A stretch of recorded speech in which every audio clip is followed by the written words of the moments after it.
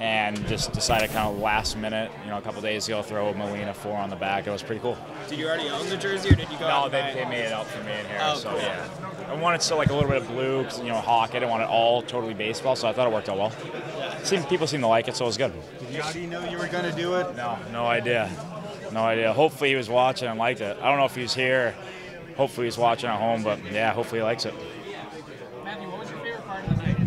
I love that event at the end. It's super hard though. Like it's hard to hit that middle 10. I think maybe we all had like the wrong mindset. Maybe we just all kept going for the arch, but I thought that's the best way to get the fans into it. Once it goes in, they reacted crazy. So I think if we were a little bit smarter, we probably would have went after a few different targets, but it was awesome, and that was the best part of the night, I thought, and having my dad up there, I thought that was cool. Did you get a chance to practice that at all? We went last night and just shot a couple, just basically to see the layout, just so we wouldn't go. I think they wanted us to see it so we could maybe think about what we were going to do, but we all did the same thing, just went right for the arch. It looked like the 4 was almost harder to hit than the 10. Well, the 4 is like behind. I think it's there just for like a safety if you overshoot it, but like if you undershoot the arch, you have no chance of hitting any. And if you overshoot it, you just have that little area to miss right over it. If it's to the sides, you're not hitting anything. So I was going right after the arch every time. I know everyone else was. So I thought that was fun. Matthew, when did you know that Keith was going to be participating in that event? I didn't think he was going to participate. I knew he was going to come up and be a part of it, like be around. I probably knew that earlier today, or knew that a little bit yesterday. And it wasn't my idea to like have him shoot, but they all wanted him to shoot one, and he shot one. How frustrated were you couldn't quite pull off the shootout goal?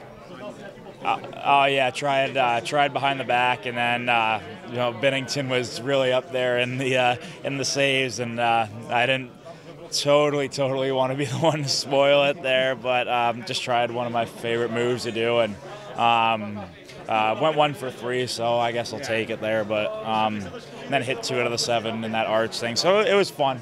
It's fun. If I ever do that arch competition again, or like that target competition, hopefully missed winning it by 2 points, so that's just one target you got to hit next time, so all good though, all good. St. Louis crowd showed you a lot of love. Just how cool was that today? Yeah, it was awesome. I wanted to do that to show my appreciation for the city, and how it's still the city I come back to for the early parts of the summer. It's still my home, and I've got a lot of close people here that I know were in attendance, so I'm sure they all loved it. Getting up there, it's pretty nervous, but it's cool. It's tough. It's a tough little challenge, but it was fun. Were you going for the arch every time? Yeah, it's pretty much go there, and if you miss, hopefully you get lucky. And I got lucky a few times, but no, it was cool. It was fun to do. So now you're going to go out there and practice more so you can do it better next time? Yeah, I don't know where I can practice that. That's going to be a tough thing to do. But after the top goal. But it was a cool challenge. I hope the fans enjoyed it, because I think we did. Can you explain the music choice you had? A lot of the guys chose, newer songs. You kind of went with a throwback one, though. Yeah, I had to go with a little old school, little Rod Stewart there. I like something with a little bit more rhythm, something kind of. Hopefully, it would have put me in a rhythm where I could get a few in a row, but it didn't. But I just wanted something people can move to a bit better. How cool was the moment to bring Brett up there and just have the crowd go nuts? Oh, it was awesome. We kind of had it.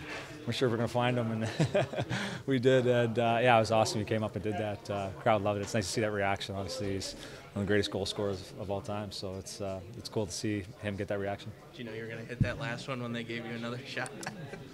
I didn't. I don't know. It was tough. There was a lot of pressure on it, but I don't know. There was a lot of debate up there if it went in or not. I don't think Marner was too happy about it. How about you seeing the Blues alums being a part of this tonight?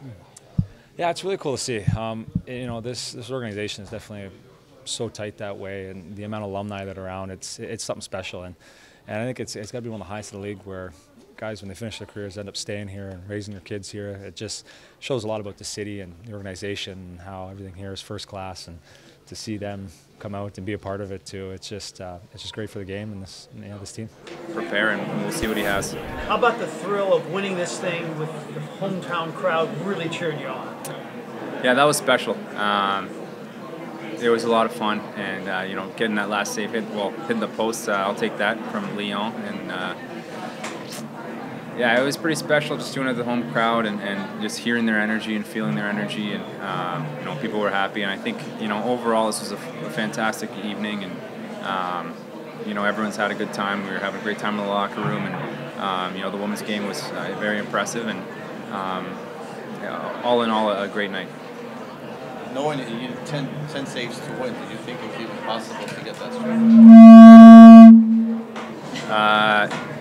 No, yeah, watching Vasi there, I was kind of like, yeah, that's a tough one to follow up, and just try to get focused, and got a couple good bounces for sure, and you need that sometimes, and it's not always pretty, and it went well, right? So we'll take it, and we'll have some fun tonight and tomorrow night, and hopefully put on a good show tomorrow night. It's not a game, but your competitive juices get going in that moment when you know you got a chance to win it.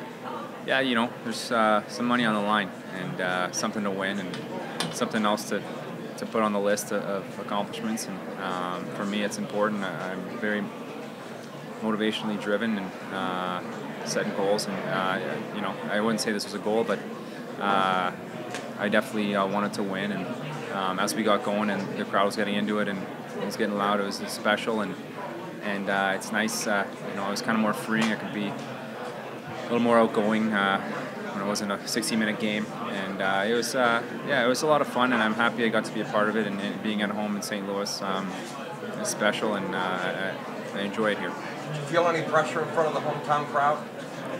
Yeah, you got to live up to the hype sometimes, and I was the last guy, probably for a reason, and I'm happy with how it played out. I wanted to put on a good show for the good people of St. Louis, and for the viewing people, and things went well, and like I said, I'm happy to be here, and I'm very happy with the outcome of that.